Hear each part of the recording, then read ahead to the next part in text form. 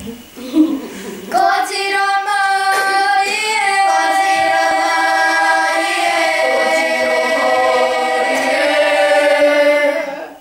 ora and welcome to Rongomaiwahine News. This is our very first production. Hope you enjoy it.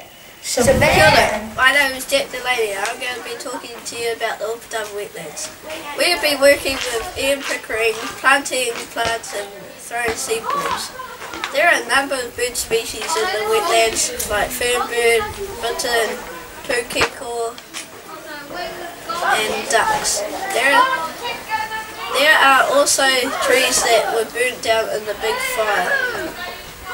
There are several traps in the wetlands to catch stoats, rabbits and other pests. So that's how we are saving the wetland, saving the trees and the wetlands. Thank you. As you can see, Sharon, Anthony and I are your presenters for today.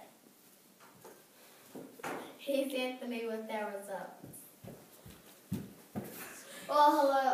I am Anthony. Here are the Easter Zone swimming results.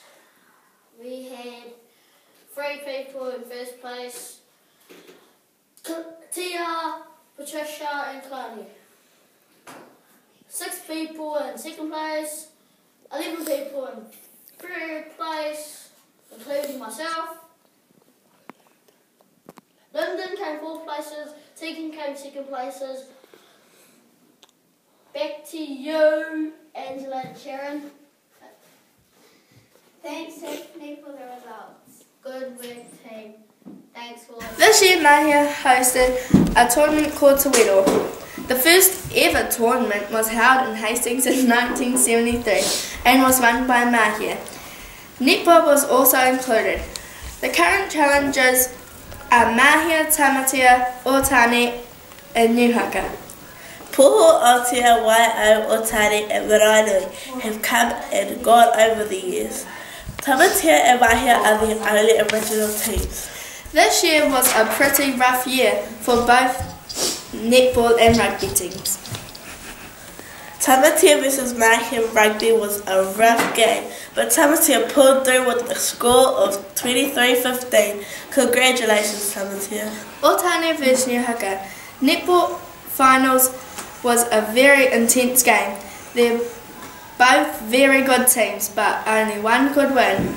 Congratulations to Otane for winning the netball with the score of 15-12.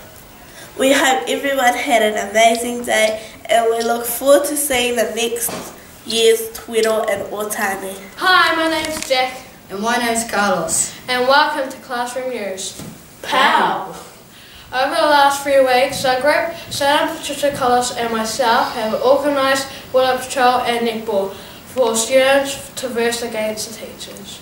In Border Patrol, the students mashed the teachers by 1 point. The game went on for 20 minutes. By that time, the teachers were tired. In netball, we lost by 3 points. It was a good game.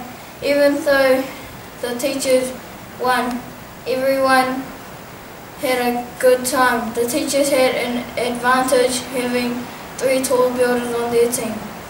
Bye! Ta-ta! This has been Rongomaiwahine News. We hope you enjoyed our very first production. Thanks for watching!